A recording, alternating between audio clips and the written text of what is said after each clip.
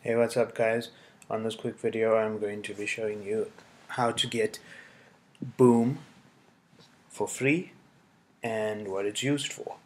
Okay, Boom is something that just adds extra volume to your Mac, like when you're watching YouTube videos or QuickTime movies, and for the general speaker volume of your Mac. Okay, I've got the link in the description for you to download it. It is a paid app, but of course I've got a free version of it. And okay, this is